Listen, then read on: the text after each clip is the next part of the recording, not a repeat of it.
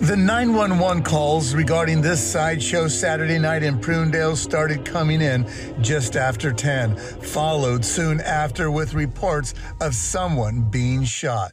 So once the deputies and officers arrived on scene, they did locate one single victim who had suffered a gunshot wound. That person was transported to a hospital, and unfortunately they succumbed to their injuries. The victim identified as 18-year-old Adrian Puga, a North Salinas High graduate. A makeshift memorial now growing where he was found face down.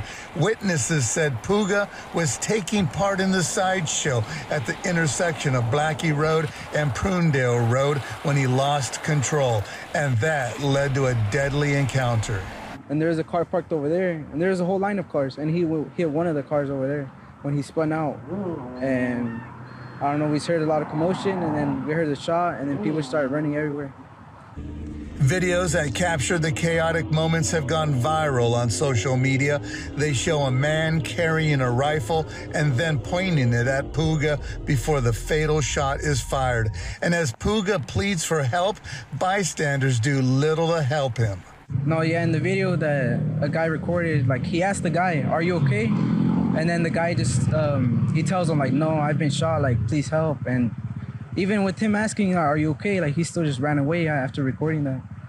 And you could just hear in the background just him yelling, like, "Oh, like, please help, like, I've been shot," and stuff like that, like, "Help me." But just nobody just really helped him. Sheriff's deputies say they need your help finding Puga's killer, and you could be holding that key piece of evidence.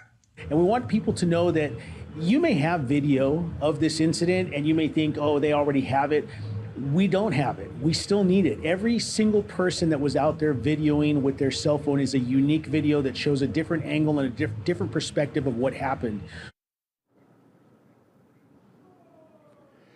Now, if you have information to share, please call the Monterey County Sheriff's Office, and they remind you can choose to remain anonymous.